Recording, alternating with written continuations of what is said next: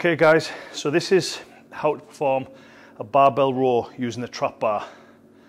Now these bars are heavy enough on their own, but I'm going to show you how to do this with perfect form.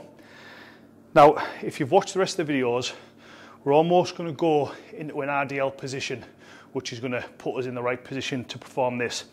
So remember, when we're taking this bar, don't bend over and pick that up. Make sure you pick it up with the right manual handling technique. So bend from the knees, hands up, and stand fully. Now we're going to have our feet about shoulder width apart. We're going to shoot our glutes back and bring our shoulders to the sky and our chest up, which is going to be almost an RDL position. Now this is the position that we're going to go in. From this point, I'm going to row it up over.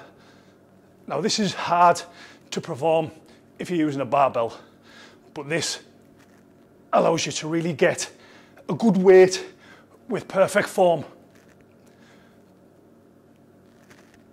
And what I'm going to do is at the top, I'm going to hold that position and back down again. And as I said, if anyone's picked one of these bars up, they'll know that without any weight on this bar is heavy. But that's how to perform a barbell row using a trap bar.